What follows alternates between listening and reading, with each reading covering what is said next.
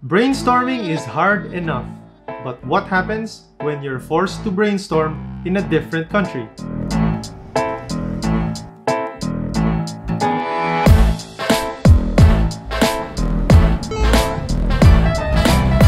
What's up mga makasalanang Tagalupa? Ako po si Paolo Ferrer, isang advertising creative born and raised dito sa Metro Manila, Philippines. A few years ago, merong phase in my career na kami nung former teammates ko, we were bouncing around the Southeast Asian region, working on different projects for different brands. Nung time na yon, kapag ang kliyente mo hindi based sa Pilipinas at kailangan nila ng ideas, ikaw ang pupunta sa kanila.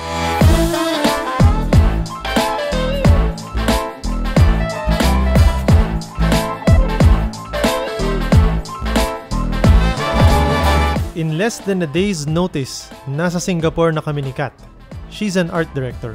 At si Edge, isa sa mga bossing ng accounts. Pagkatapos mag-discuss ng game plan, sabak na kami agad sa briefing with clients. At isipan ng ideas.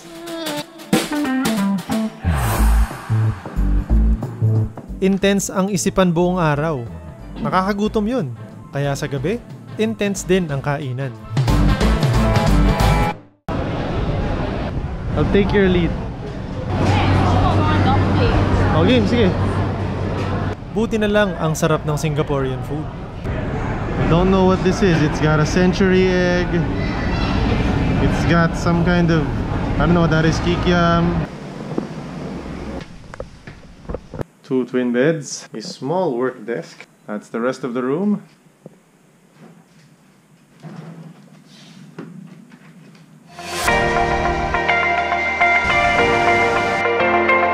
Over the next few days, ang malilinis na kalsada, ang magagandang tanawin, at ang kultura ng Singapore ay hindi namin na-experience. Blurred? Hindi siya blurred, parang basag yung text. Hindi, zoom in, zoom out. Wala akong makuhang zoom na matino siya. Tingnan mo. Kasi, nakakulong kami sa hotel, nag-iisip at nag-i-execute ng ideas para sa mga kliyente namin. Here we go.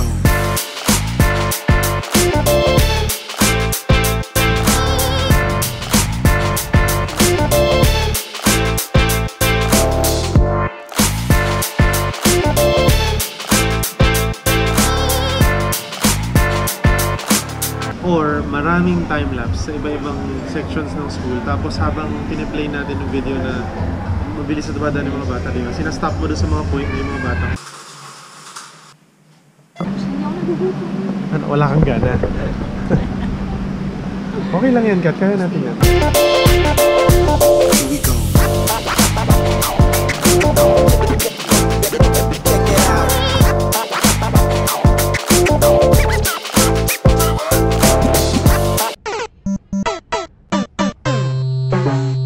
After 4 days of working, we have nothing. Monday, 4 na araw na. Matapos ang 4 na araw ng pagdurugo. Akala mo okay na. Pero hindi. Hindi.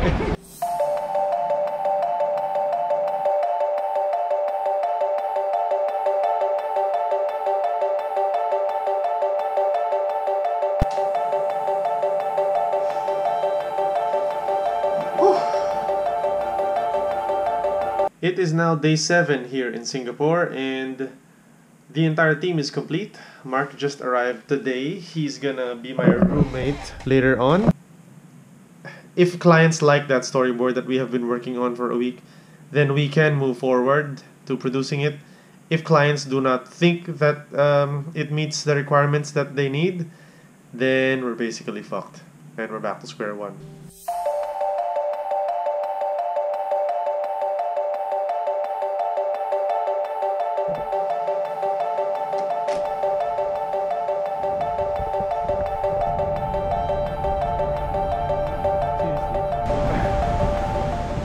Welcome to day 8 of our Singapore sling.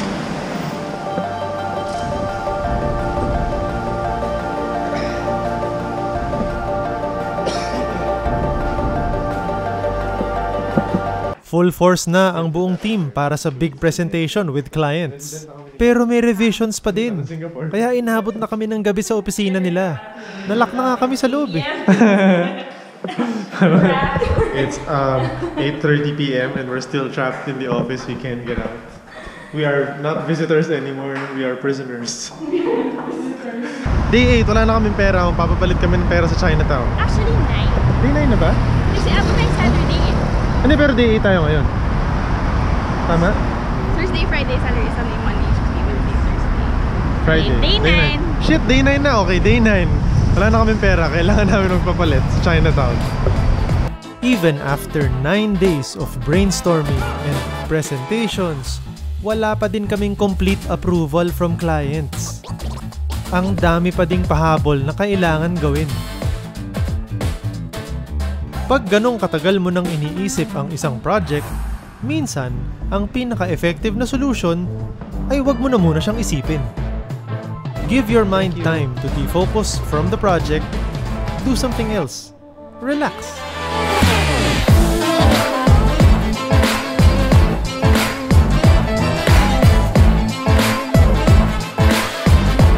Kadalasan, coming up with a creative solution depends on different phases of the creative process. You start out with deep focus. So pag-iisipan mo lang ng mataimtim ang isang problem. Pero yung susunod na phase, kailangan matuto kang mag-let go. Kasi pag binitawan mo na yung problema, pwede ka na ngayon bumalik sa kanya, pero pagbalik mo, refreshed na ang perspective mo. Day 10 and we're finally going the fuck home. Umuwi muna kami ng Manila to regroup and report to the big boss. Pero ilang araw lang at balik na naman kami sa Singapore. Ito na naman tayo. To tackle the project. So work muna tayo, kain tayo ulit namin ng dinner. Oo. Pero this Basta time, ulit refreshed na ang isip namin. a view of Little India. Alright, I think I'm ready to get to work. Nasubukan ang disiplina, coordination at stamina ng team namin. At kahit na-stress at napagod kami ng husto, ang project ay na-approve at eventually na-produce din. And that is the end of another Singapore trip. The courageous men and women of Sachi now go home again with a victory, a small one. Dahil sa determination, deep focus at teamwork, ay nakrack namin ang complicated project na ito. Kahit na mahirap, I'm glad I experienced that stressful, challenging phase in my career. Ikaw, sa tingin mo mag-e-enjoy ka ba kung para kang ping-pong ball na patalbog-talbog sa iba-ibang bansa para mag-brainstorming? Let me know in the comments. Ngayong panahon ng pandemic, wala mo nang palipad-lipad sa ibang bansa. Yun yung pagpunta sa office hindi namin magawa kahit nandyan lang eh. So everything is now done remotely. The question is, after the pandemic, babalik ko ba tayo sa dati? Nobody knows. Kung umabot kayo sa ending ng video na to, maraming salamat. If you like this video, pahit naman din yung like button. At kung gusto nyo pang mapanood yung mga videos ko in the future tungkol sa buhay advertising creative dito sa Pilipinas, please subscribe to my channel. I will see you in the next video. Peace.